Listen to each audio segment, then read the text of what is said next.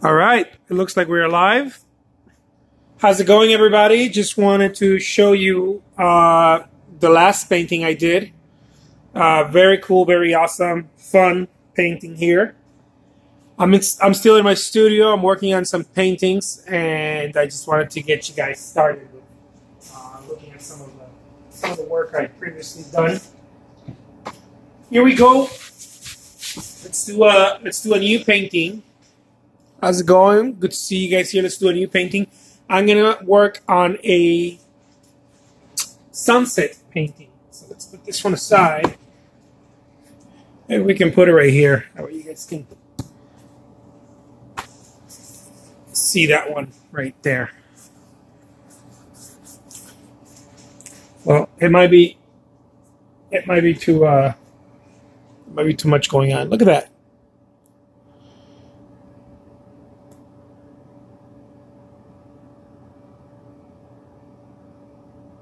Look at all of that expression.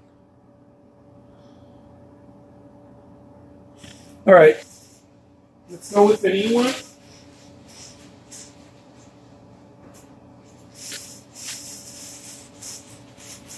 And this is going to be a sunset seascape, I believe. Let's see if it's a sunset. So here's how I get started with this type of paintings. It's really about not caring, but not caring not in the sense of I don't care about painting. It's about not minding. I guess the real word would be not minding, not caring. You do care, and because you care, you don't mind. Kind of like that saying that says, if you love someone, let him go. Let that person go, or let that go, whatever that is. It doesn't mean that you don't care about it. It means that you don't hold on to it. And this is precisely the way I approach artwork. If you love it, let it go. Okay? So this is the way I let it go. I don't think much about it. Thinking about it too much will make me feel like there's something unfinished happening, you know? Like I'm not good enough, or something is like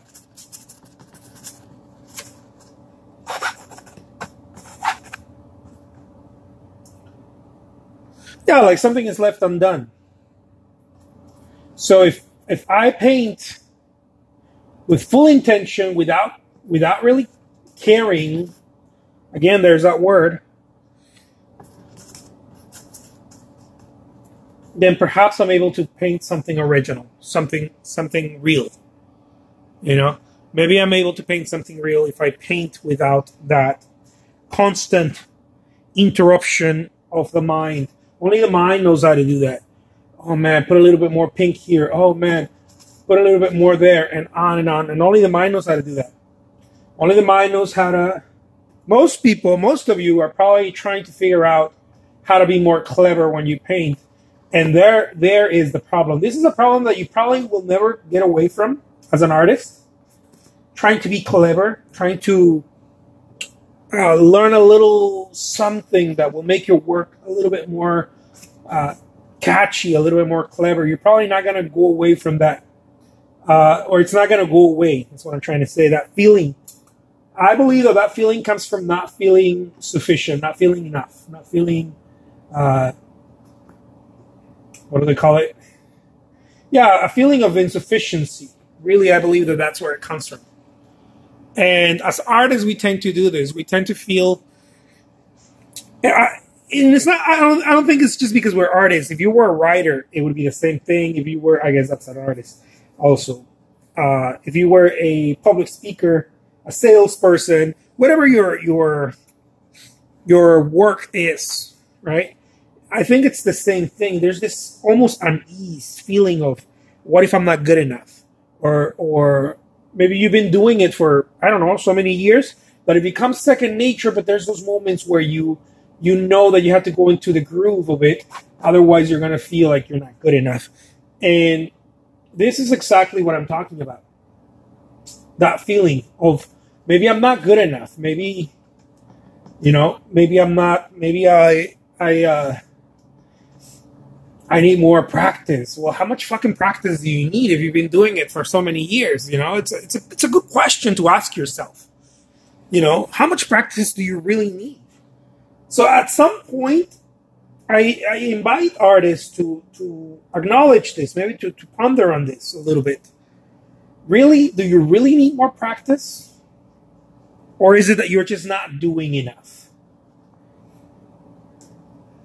And really, I ask you, I invite you, better said, to ask yourself that question. Is it that I need more practice, or is it that I'm really just not productive enough?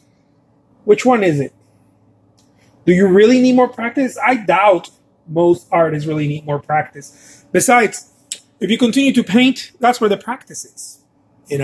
You'll continue to learn stuff. You'll continue to whatever. That's really where the practice is. I think for most artists, I would estimate 90% of artists, you don't need more practice. What you need to do is more painting.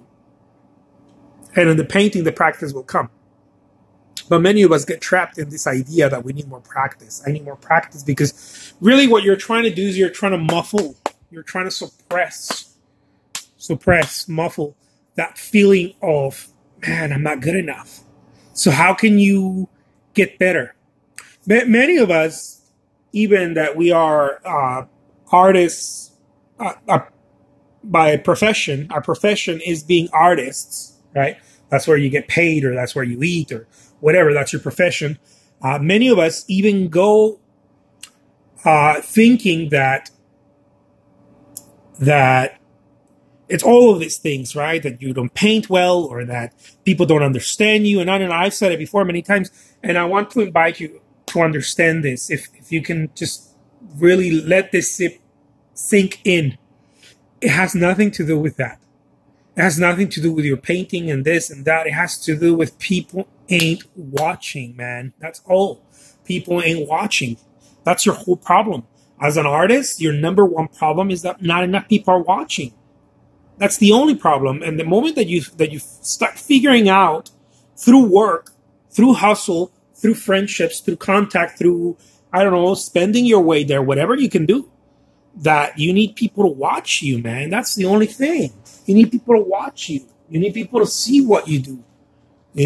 People don't see what you do. I don't care if you're Da Vinci. You could be Da Vinci and they won't care. You could be this great artist, but if people aren't watching, they're not going to care. They're not going to care. No one will care. I mean, who will care? Let's say that you have the cure for something, the cure for some very challenging disease or something. You have the cure for that.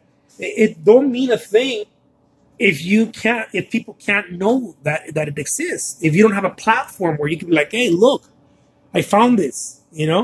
I got this. And most of us. I mean, that's a extreme example, but most of us go through our careers thinking that we're just not good enough, or that we need more practice. And I'm like, fuck, man, how much practice do you really need? How much practice do you really need? It's not really the practice. It's the fact that you're not Kim Kardashian. That's really the problem. It's the fact that you're not Bob Ross. It's the fact that you are not Thomas Kincaid, Damien Hirst. You're not Georgia O'Keeffe. That's really the problem. What I mean by this, naming the celebrities, is that they're known. And no, they did not create great work and then they became known. It doesn't work like that. They became known as they were creating work. And in the work they created lots of shitty work according to their own personal expectations, and some good work, and very little great work. And the reason I'm saying this is because that is the way it is. I mean, look at any champion of anything. They take a lot of punches. A boxer, they take a lot of punches before they can, get to that place where they can start knocking, doing the knockouts. A musician takes a lot of shitty gigs before they get into the Hollywood, I don't know, their Emmy award or whatever they give musicians. Actors, the same thing. They take the shittiest roles first, or they're just they're not there yet. And it's not because their talent is not good enough. A lot of people say, oh, it's because they weren't good enough yet. No, that's not true. It's because they hadn't been seen yet. They hadn't been seen enough. When you get to a point where people start actually seeing you, that's where you're going to start getting the rewards. People need to start seeing you. I've seen this over and over in my own career. I get lost. I've gotten lost thinking, oh my God, people just, they just don't like my work, or my work is to this and to that. And then other people will confirm that. Other people will say, oh yeah, your work is just really not, it's not there yet. It's good. It's great. But, you got a couple of pieces that blah, blah. And the people will tell you this, but it's the reality of it is that you're talking to very few people. That's the reality. Again, it has nothing to do with your work. The problem is that you're not Damien Hirst. You're not Kim Kardashian. You're not Oprah. You're not being seen. That's the problem. That you're not being seen. The moment that you start getting seen and people start watching you in a massive level, this is another problem that we find as artists. We think that if, I don't know, a handful of people see us, we're good for it. But it's not, it doesn't happen that way. You need thousands, millions, I don't know, hundreds of thousands. You need lots of people to see what you're doing. And when you get enough people seeing what you're doing, boom, baby, people are going to start talking. They're going to start sharing. They're going to start, saying, oh, passing your artwork around and this and that. And before you know it, they're going to start flowing. Also, they're going to start flowing power to you. They're going to start flowing not just friendships, they're going to start flowing income, and on and on and on. And this is how this game works. Any game, really, it's how it works. So I'll leave you guys with that. You guys got two cool things. Those of you who came here for the painting, you got to see a painting being created. Those of you who came here for the marketing, you got that too. Those of you who came here for my beautiful boys, you also got that. So, and the ones that came for all of the above, man, cha-ching, winning. You got all of it. All right. Take care, guys. Talk to you soon. Adios.